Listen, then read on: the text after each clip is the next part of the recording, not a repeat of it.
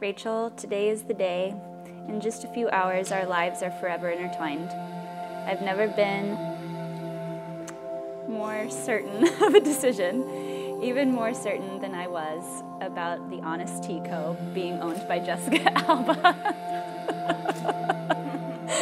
I pray that I can be a husband. I might have to read this again. I can't read his writing. Worthy of a bride like you.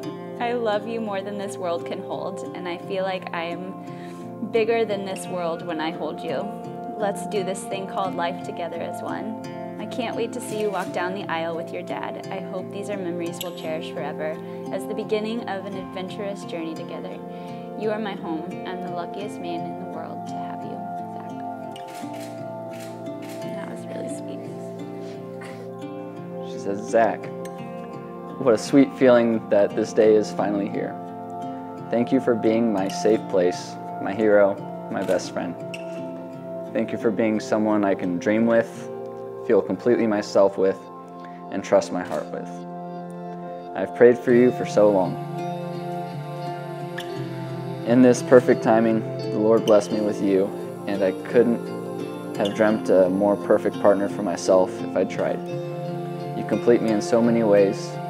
You show me a love that I've always needed. I'm the luckiest girl to get to call you my husband, to get to love you and choose you every day forever. I can't wait to wake up next to you each morning, live in the sweet, simple moments, and build a beautiful life together. Thank you for loving me so well. You have my whole heart. You're a sweetie baby. That's good.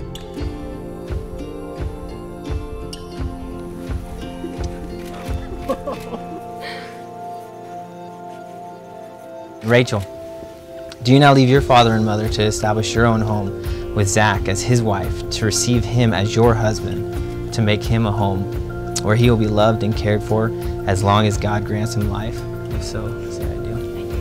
Who is giving this woman to be married to this man?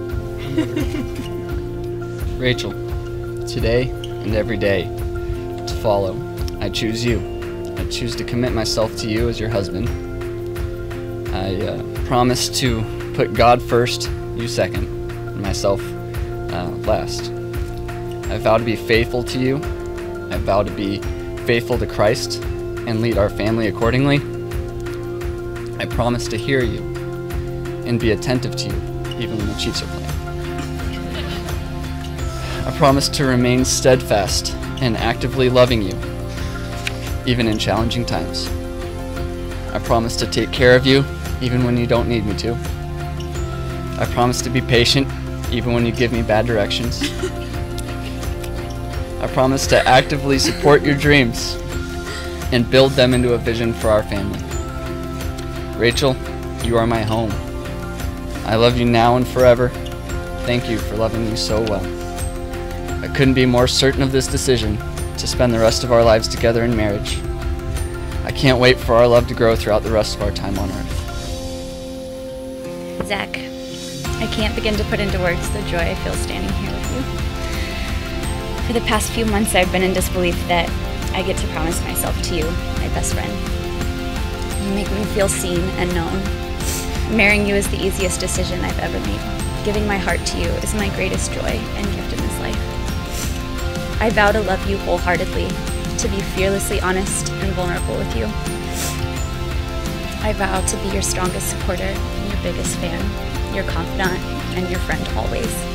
I vow to encourage you to always pursue your dreams and to be true to yourself. And I promise to do the same.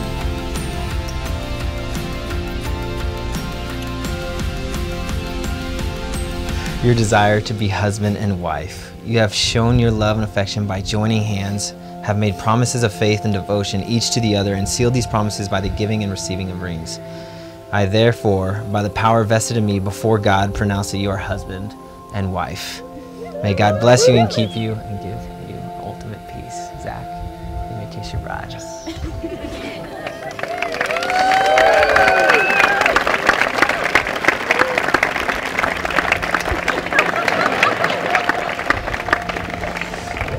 It is my privilege to announce for the very first time Mr. and Mrs. Zachary Zarda.